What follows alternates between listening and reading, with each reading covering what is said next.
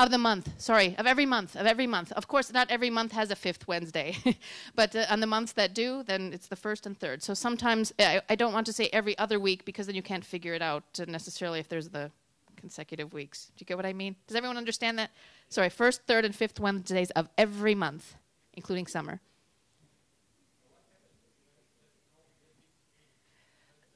Then we go to the following month, which has a first Wednesday.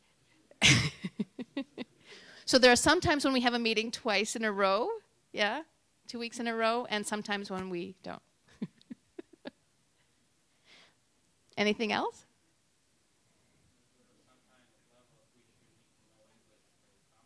The question was, is there some type of level of English that you should know if you want to come? If you can communicate in English, if you can arrange your thoughts, not in perfect English, you're more than welcome to come. We have one of our members who, I think English is her fifth language, and her speeches are very simple, her words are very simple, and she makes some grammatical errors and pronunciation errors, but the main thing is that she continually comes and continually practices, because as we know, that's how it is, especially with languages. And it is certainly like that with public speaking. The more we practice, the better we get at it as well. So there's no test you have to take. It's sort of up to you to determine whether or not you would want to. One option, many companies throughout the world have internal clubs as well. And that could be an option here if there were, I think, a minimum of 20 people are required to have a club here at TechHub. You could certainly do that as well.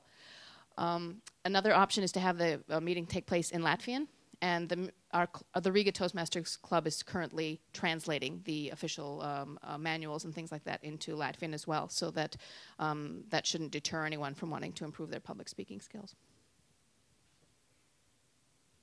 Anyone else? Do you use any physical exercises? How do you prepare yourself before public speech? Me personally? Yeah, sometimes I do. As I mentioned before, the slouching and the standing up straight for sure.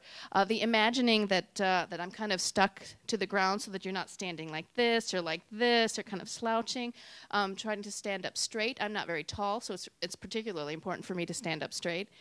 Moving your mouth around.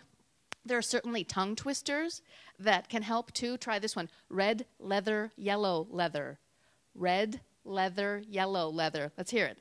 Red leather, yellow leather. Red leather, yellow leather. Red, yellow. I can't even say it myself. So these are some tongue twisters that can help as well. Breathing for sure. Some of our public speaking. I had a teacher once in the summer high school where I went to Gadazares in Michigan, and he always ended every single sentence with "Vaine," or "Isn't that right?" And he would always say "Blah blah blah blah, Vaine, Vaine." And so we counted one time. He said 112 Vaine in the lecture, and people do have. We all have what are known as filler words. So, and what I try to do instead of doing these filler words is take a breath, pause, smile, get my thoughts back in order, and go on. So as far as physical exercising, it depends. Sometimes if you're giving a speech in somewhere where it's really cold, you might want to just do some stretches or something like this. Have a glass of water before you speak.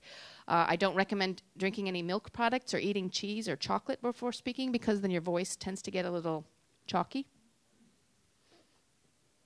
Anything else? Okay, if anyone is interested in coming to a Toastmasters meeting, we'll have one next Wednesday.